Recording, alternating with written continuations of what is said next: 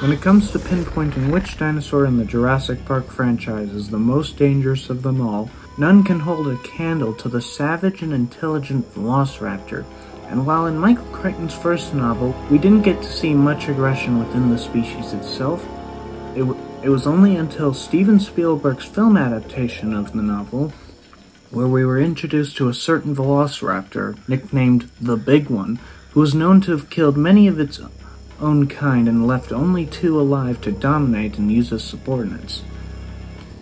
And this take of the Velociraptor was so inspirational that Michael Crichton himself actually changed the Velociraptor for his sequel novel, The Lost World, where they would be shown to be more aggressive than they could ever be on screen.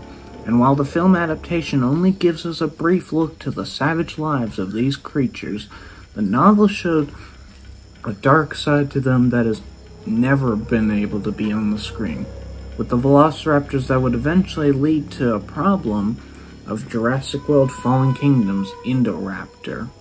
And for anyone who hasn't seen the second novel, we're going to see why these raptors behave the way they do, and for that, we have to go all the way to the Velociraptor's nest on Isla Sorna. Thorn brought the car to a stop, and there was silence. They peered out the windows, trying to see where they were, but it was so dark it was hard to see anything. They seemed to be at the bottom of a deep gully, of a canopy of trees overhead. "We must be in a steam bed," Levine said, and Thorn thought he was right as his eyes adjusted. The raptors were running down the center of the steam bed, which was lined with big boulders on both sides, but the bed itself was sandy, and it was wide enough for the car to pass through. He followed them. "Do you have any idea where we are?" Levine asked. "No," Thorn said. The car drove forward, very quietly, not to attract the attention of the raptors. The stream bed widened, opening to a flat basin. The boulders then disappeared. There were trees on both sides of the river, patches of moonlight appeared here and there, and it was easier to see. But the raptors were now gone. He stopped the car and rolled down the window and listened for them. He could hear the hissing of the raptors and their growls as well. The sound seemed to be coming off from the left of the stream. Thorn pulled the car into gear and left the stream bed, moving among the ferns and occasional pine trees. Levine said, "Do you suppose the boy survived the hill?" "I don't know," Thorn said. "I can't imagine." He drove forward slowly, and then came in a break of trees, and he saw a clearing where ferns had been trampled flat. Beyond the clearing he could see the banks of the river, moonlight glinting on the water. Somehow they had returned to the river, but it was the clearing itself that held their attention. Within the broad open space they saw a huge pile of pale skeletons of several apatosaurs, the giant rib cages, arcs of pale bone, shining in the silver light of the moon. The dark hulk of a particularly eaten carcass lay on the side of the center, clouds of flies buzzing across it. "What is this place? It looks like a graveyard," Thorn said. But it's not. The raptors were spotted, all clustered to one side, fighting over what remained of Eddie's carcass. At the opposite side of the clearing, they saw 3 low mud mounds. The walls were broken in many places. Within the nest saw crushed fragments of what were eggshells, and there was a strong stench of decay. Levine sat forward in shock, stating, "This is the raptor nest." Back at the trailer in the darkness, Malcolm sat up, wincing, and he grabbed a radio. "You found the nest of the raptors?" Levine spoke and said yes. Malcolm asked for them to describe it.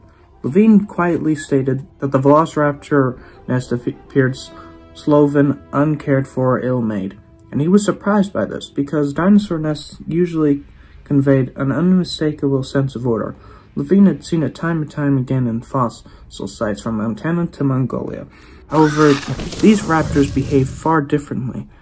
They were disorderly, chaotic feeling, and to him, it seemed like they were more interested in killing each other than taking care of their nest. The broken mounds were stepped on, and he saw scattered bones of small dinosaurs, which he presumed to be the remains of certain newborns. He saw no living infants in the clearing, There were 3 juveniles, but these younger animals were forced to fend for themselves and already showed many scars on their bodies. The youngsters looked at him, undernourished, poking around the carcasses. They were cautious, backing away whenever one of the adults would snap about them. "What about the Apatosaurus?" Malcolm said. "What about the carcasses?" Levine counted that there were at least 4 altogether in various stages of decomposition. Levine was wondering something else about them, though. He was wondering what they were doing there. Surely they hadn't died here by accident. They must have been dragged by the river. But that didn't make sense on how that was possible. "They brought Arby?" Malcolm said. "Yes." As they were looking for the cage that Arby had managed to slip into during the attack on the high hide. Levine stared at the nest, trying to figure it out, and then Thorn nudged him. "There's the cage," he said, pointing. At the far side of the clearing, lying on the ground, a particular hidden behind ferns. Levine couldn't see Arby, though, and he was fearing the worst. The raptors were still ignoring the cage, as they were fighting each other over what remained of Eddie's corpse. Thorn brought out a Lindstrat rifle and snapped it open, and he saw only 6 darts. But that wasn't enough, and he had to put them back. There were at least 10 raptors in the clearing. Levine grabbed something from the back seat. He found his knapsack and unzipped it and came out with a large can that looked like a soft drink bottle. It had a skull of crossbones stenciled into it, and it was labeled "Caution, Toxic." "What's that?" "Something they cooked up in Los Alamos."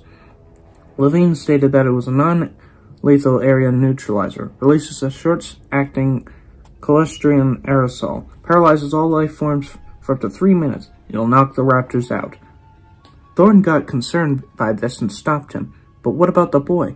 "You can't use that. You'll paralyze him too." Levine tried to point out an idea he had, throwing it to the right of the cage, and the gas will blow away from him and towards the raptors. But Thorn said it was too risky, as if the wind changed direction, it would instantly hit him and not the raptors, leaving them exposed, and reminding him that he may be too injured that he can't handle it. Levine then nodded and put it back. "So what's your plan? What do we do now?" Thorn looked at the aluminum cage, partially blocked by the ferns, and he saw something that made him sit up. The cage moved slightly, and he realized that Arby was still alive. "I'm going to get the kid out of there." "But how?" Levine said. "The old-fashioned way," and Thorn climbed out of the car. Meanwhile, the raptors were still oblivious to the presence of Thorn and Levine, and they continued to tear at what remained of the upper carcass off to the one side. But the intensity and behavior was diminishing. Some of the animals had begun turning away and rubbing their jaws with their clawed hands, drifting slowly towards the center, moving closer to the cage. Thorn climbed back into the Jeep, pushing aside the canvas cover, and he checked the rifle in his hands. Levine slid into the driver's seat and he started the engine. Thorn steadied himself to get him ready to grab the cage. He told Levine to punch it, and the Jeep raced forward, and the raptors looked up in surprise as they saw the intruder finally. But the Jeep had gotten to the cage first, getting in between them and using the skeletons as a little bit of protection to slow them down. However, as soon as Thorn went to grab the cage, there was one raptor that was waiting for him, and he realized then that this was not going to be an easy task to finish. This particular scene would not be used in the film adaptation. However, the social behavior would in fact be an important feature for future installments, and while in the Lost World film we only get a brief look at the social struggle of the raptors, with 2 of them fighting each other over the right to kill Sarah Harding, but in Jurassic World Fallen Kingdom, we would be shown that the Indoraptor was having the same problem, as Dr. Wu states that they needed Blue's DNA in order to have the empathetic traits in her DNA for the next Indoraptor, as the current one was far more difficult to reason with. But anyway, guys, what do you think about this scene? Do you think that it has a chance to appear in Dominion? Personally, I think that it could have a place with either of the new raptor species. But whatever your thoughts and opinions happen to be, I'd love to hear them all in the comments down below. But if you've enjoyed this video, I would appreciate a like, and if you haven't already, hit the subscribe button to join the hunt. Be safe, and until the next Michael Crichton novel, I'll see you all next time. Bye-bye.